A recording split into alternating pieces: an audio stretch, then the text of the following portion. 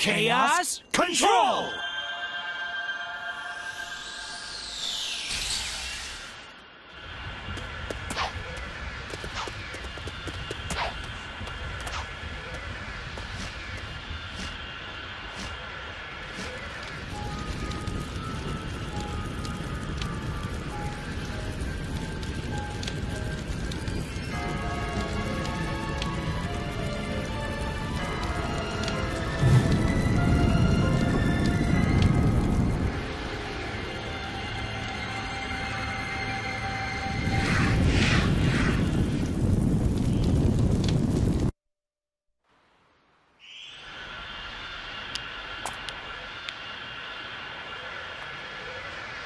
Shadow. Shadow.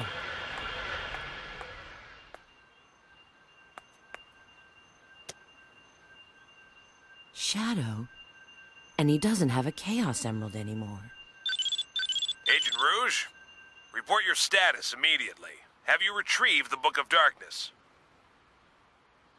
Well, I'll provide a full report shortly. Right now, I have a priority situation to deal with. I need to contact E123 Omega immediately.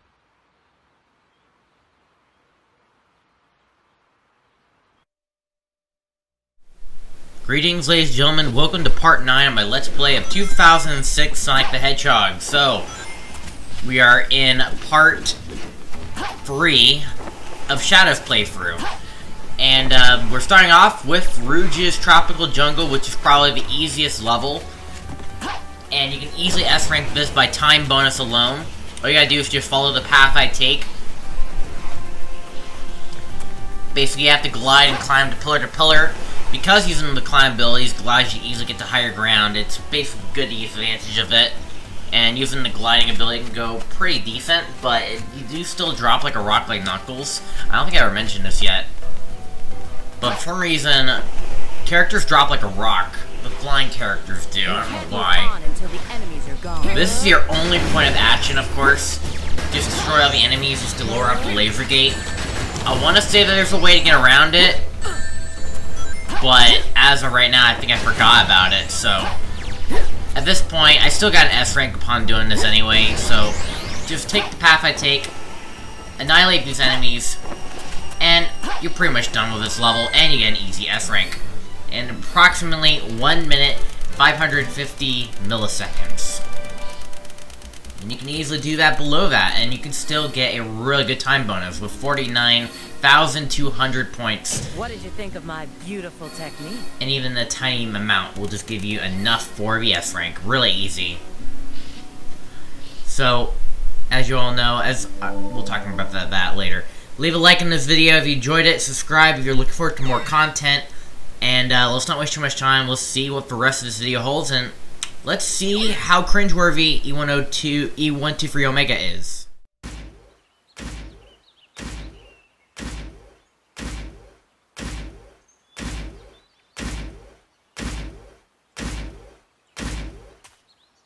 This is a charming little place. Hi, long time no see. Rouge the Bat.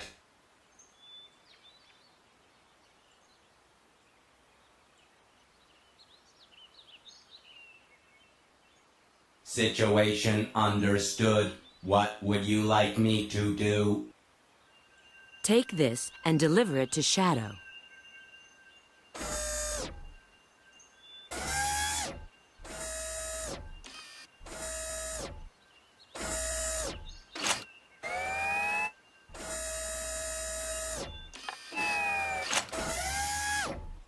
System reactivation countdown initiated. Backup power source. Spare magazines secured. Command program priority changed. New mission, Shadow support. External access no longer permitted. Confirmed. I'm counting on you.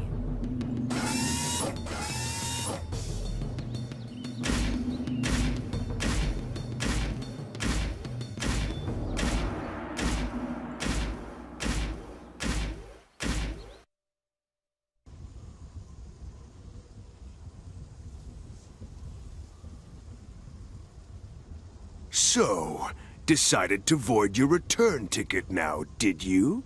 Why are you here? Did you ruin this world? The answer's yes and no. Perhaps it's better to show you.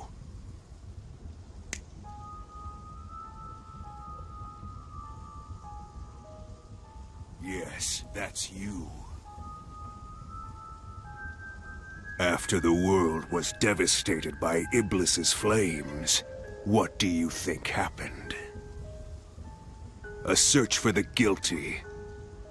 Who did this, you may ask? Humanity wasn't just jealous of your power. They feared it.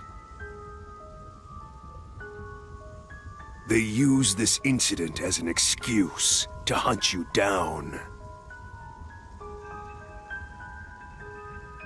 Come with me, Shadow. Let us punish this foolish world of humanity. It's only fair to give back what was intended for you. You have every right to want justice. That's absurd. Whatever it is you want to do, you can do it alone. You forgive humanity this folly, then? I determine my own destiny.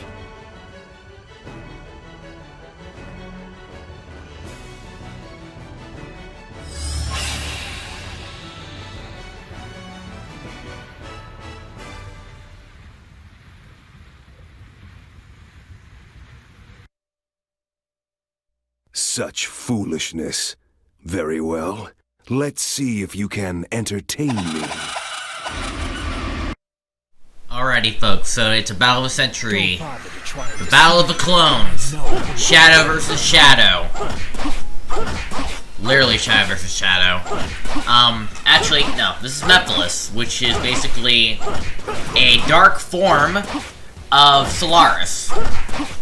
And right now he used Shadow's shadow to basically frame a lot of people, and as such, the people who was looking for guilty during the Flames disaster goes to this hedgehog that once tried to destroy humanity before.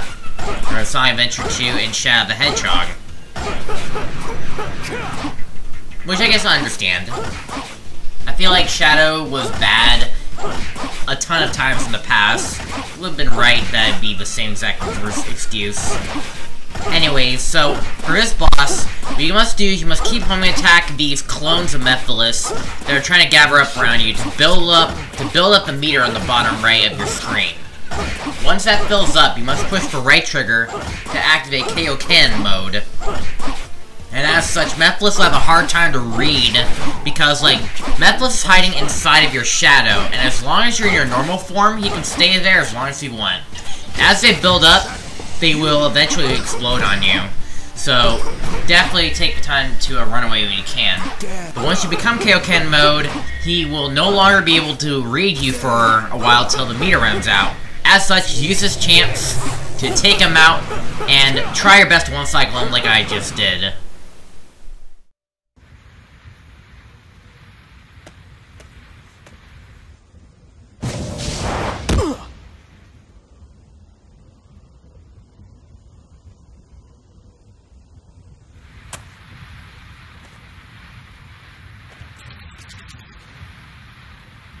Omega.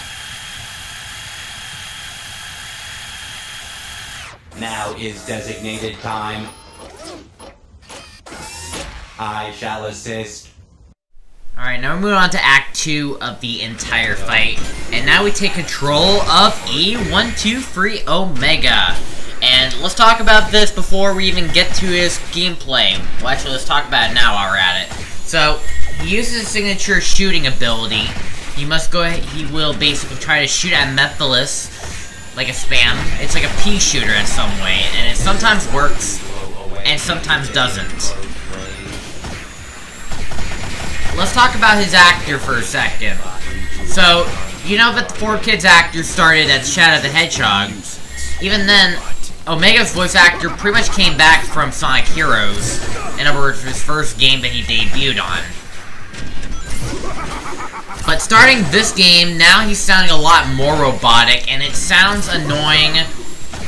It sounds really annoying, and I don't know why the change. What was wrong with Omega's old actor? It sounded perfectly fine. Why change it now? Ugh.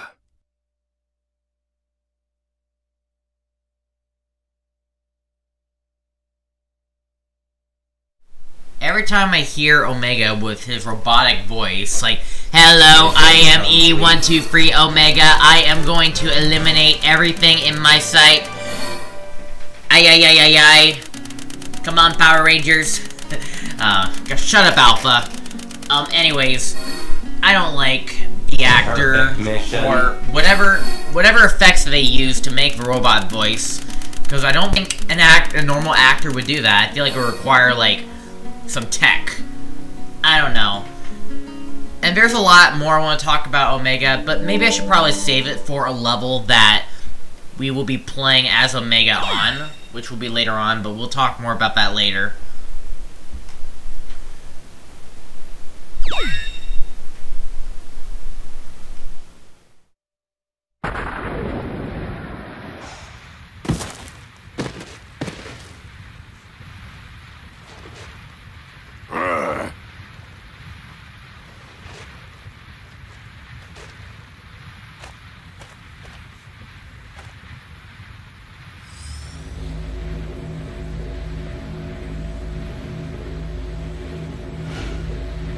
Mephiles!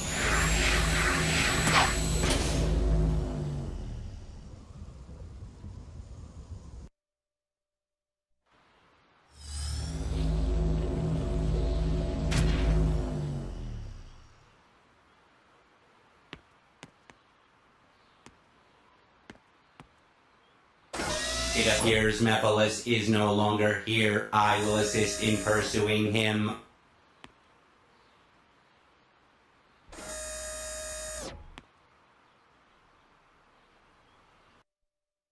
Another boggling question that I want to bring up while we're still in this subject. So, Rouge gave Omega the Chaos Emeralds look for Shadow. I'm not sure how he happened to find Shadow in the future. I want to say that it took a million years, or maybe he had some time traveling device on his own, but I'll leave that up to speculation.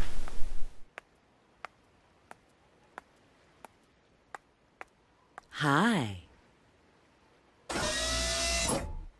It seems like Eggman's machines are looking for you. What did you do this time? Nothing. Their target is probably Mephiles. What is Eggman up to? Who is Mephiles? I'm gonna ask him directly. Hey, wait a sec. I can handle this alone. You keep track of Mephiles.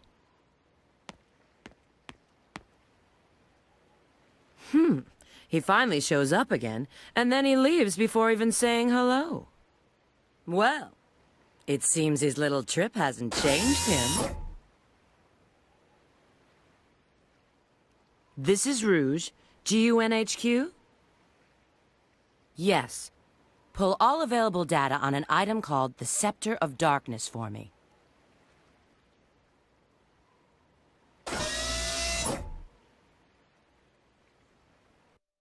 I'm not sure there's supposed to be a sound effect when Rouge put her hand in front of her wrist to his communicator to talk to the FBI or anything, or the gun.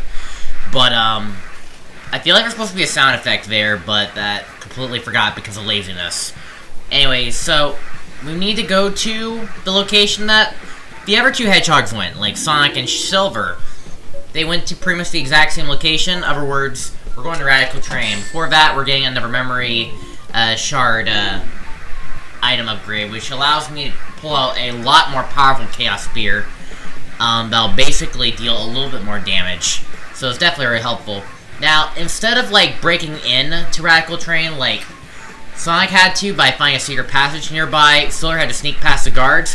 Because Shadow is the FBI, he can just walk in because he has permission to walk in because he works for people. Anyways, so here we are in Radical Terrain as Shadow the Hedgehog. And we are not just going to pursue the Iblis trigger like Silver. We're not gonna be saving the train like Sonic. We're actually doing the opposite of Sonic. Instead of saving the train, we are destroying the train. Mainly because, like, the train is actually Eggman's train, and not, like, the train that the, civilians or Elise is being held onto. This is Eggman's train. So, you hit a switch, put a barrier up, that's your opportunity to beat the train up. And during this process, of course, Eggman will slowly but surely, will get the barrier down. But after you deal some damage on it, then you move on to the next section of Radical Terrain, and of course, everything is pretty much like Sonic and Silver at this point. And that homing attack physics sometimes doesn't always work. So now I'm down to my last life, so I know I have to be extra careful. But I think I can work this anyway. So anyways, of course we have to use these conveyor belts. There's like conveyor belts that basically like occasionally alter directions, and you basically have to go with the one that's facing the direction you want to go if you want to get there quicker. But it can also just change on a dime, so do be aware of that. And there's also these balance beams, which again takes place using physics and everything else. This scale is fragile. I better just walk across it. So I definitely recommend that you do try to be extra careful because it is all a bottomless pit. You do not want to fall into a bottomless pit.